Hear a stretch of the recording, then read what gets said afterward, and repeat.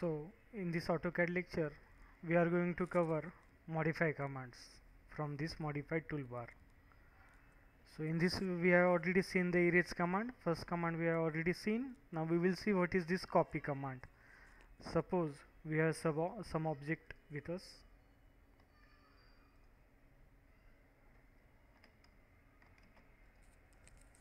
Suppose I want to copy this circle at the end of this line. So I will say copy. Then he's asking me select object which I want to copy. So I want to copy this circle.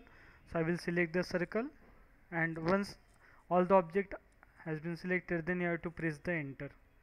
Then he's asking me specify base point. What is the reference point? Suppose I want the center point. I will take this center point as a reference point. So with respect to that center point, it will copy the object.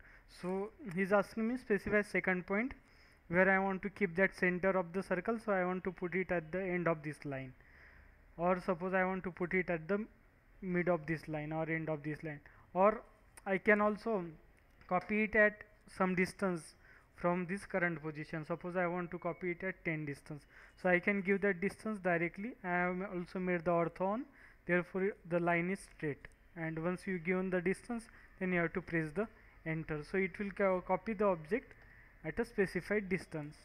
To come out, you have to press enter. So in this way you can use the copy command. After copy, next command is mirror. So suppose some object is there.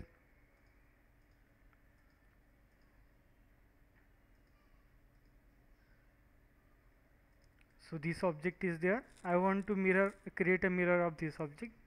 So I will say mirror. Then he's asking me select object which I want to mirror. Then enter. Then specify first point of mirror line. So in the middle, mirror line will be there. So I will take this endpoint as the first point and this second endpoint as a second point.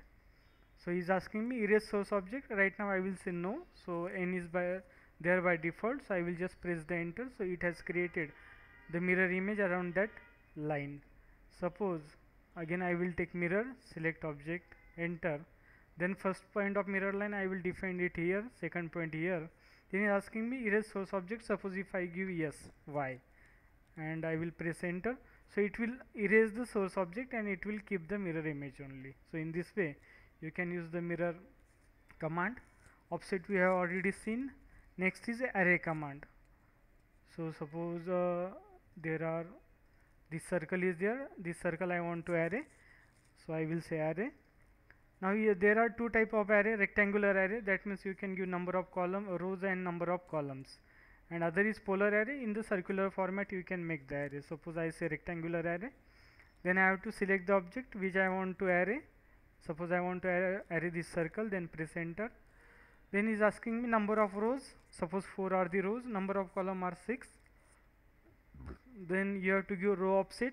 What is the gap between two rows? Suppose gap is 2.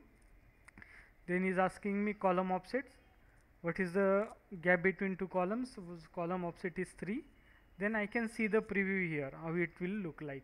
So here 4 rows are created and 6 column. 2 is the gap between row, 3 is the gap between column. So if this array is alright, then you can just right click. If you want to make the changes to the setting of the array, then you have to press the first mouse button. Here you can make the changes again. Here also you can define the angle of the array with respect to x. X will be 0. So suppose I want to array in a 45 degree. So it will be arrayed in 45 degree. I can see the preview by pressing on preview. So in this way, in some angle, particular angle, you can do the array. Suppose I want to array it in 0 degree. Then by default actually rows come, this dark object is our selected object, and by default rows come on the upper side and columns come on the right side. Suppose if I want the rows on the down side, then I have to make the row offset as a minus, then the rows will come down.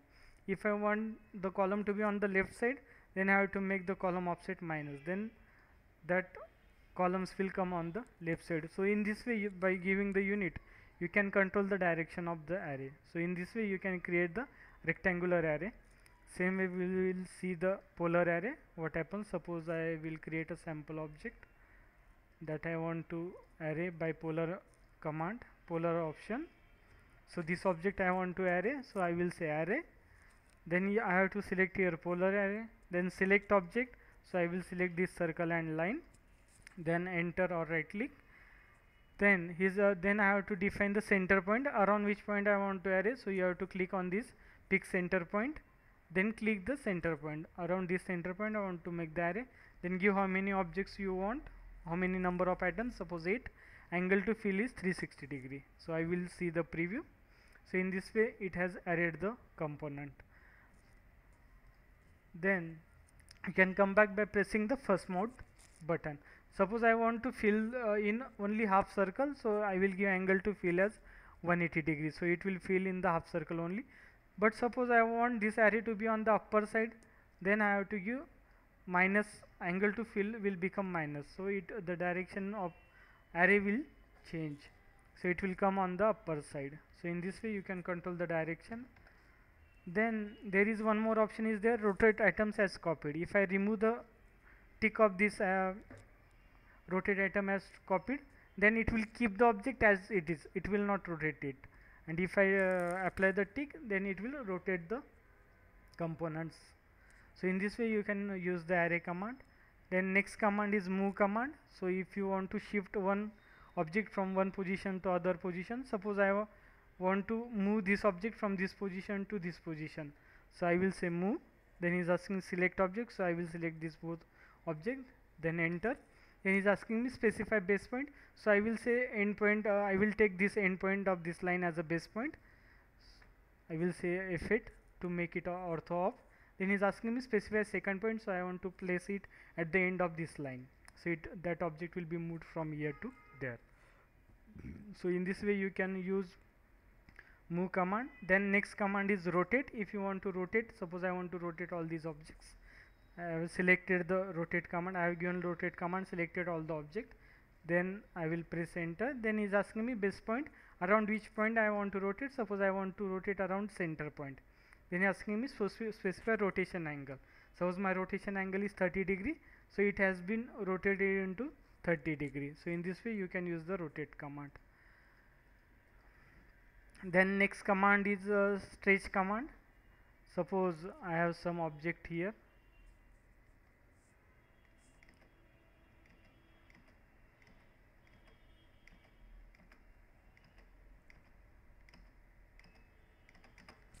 so I have created this object of edge length is 1, everywhere edge length is 1, but in this, for these two lines I want the edge length to be 2, so I can make the modification using stretch command. So I will say stretch. Then is asking me select object, so I will select the object, then enter, then give the base point, then give the direction where you want to go, and give the distance, by how much distance you want to move there, that you can say there. Suppose again I will just try stretch, select object, enter, then base point, then give the direction and give the distance, how much distance, by one distance I want to stretch, and press enter. So this distance has become 2. But for stretch command there are some conditions are there. So it is saying select object to stretch by crossing window. So what is this crossing window? When you click on the right side and comes to the left side, the green dotted line is called as a crossing window, and this is called as a normal window. So for stretch command a crossing window is a must.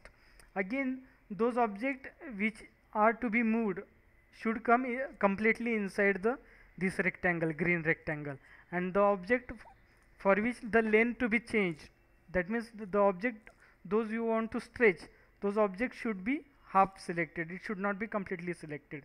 So in this way you can define this object, then say enter, then give the base point, then give the direction where you want to go, and give the distance, by how much distance, one distance. So in this way you can use the stretch command. After stretch, next command trim we have already seen. Then next is extend. So you can extend some objects. Suppose I want to extend this line up to this line, so I will say extend. Then asking me select boundary edges, up to what I want to extend. So I want to extend up to this line, so I will select that line, then enter. Then asking me select object to extend, which object, this object I want to extend. So this object will be extended up to that selected line. So by right clicking you can come out, or by pressing enter also you can come out. So in this way you can extend the object. Then next is break at point. Suppose I want to break this line at the midpoint, so he is asking me select object, so I will select object, then asking me specify first breakpoint. So I want to break at midpoint, so this line has been divided into two objects.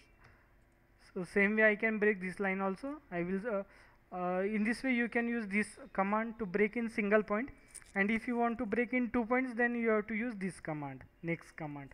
So here select object, so wherever you select, that will define the first point, and then is asking me second breakpoint. So between those 2 points the object will be broken. So in this way you can use the break command. After break, there is next command is join. So you can whatever join is basically opposite to break. So I will say joined. Suppose I want to join these two line and convert into a single line. So I will select those both of line, press enter, then that line will be converted into a single line. Same way I can join these object also. Joined, I will say joined, then I will select all the three objects, then enter. So that line will be joined. For this, the line should be in a collinear, then only it will be joined. If there is some offset, those lines will not be joined. Then next command is chamfer. If you want to put some chamfer at the corner, you can use this command, say chamfer. Then you have to define the distance. So just right click and say distance and give the distance. Suppose I want 0.5 by 0.5 chamfer. Then he is asking me select first line, select second line. So between those two lines, this 0.5 chamfer has been created. So same way you can use the fillet command. Say fillet, right click, give radius. So it will create the fillet radius. So fillet radius is 0.5. Then is asking me select first object, select second object. So fillet of 0.5 has been created. So in this way you can use this fillet chamfer command. So in this way we have completed most of the command in modify toolbar. Thanks for joining.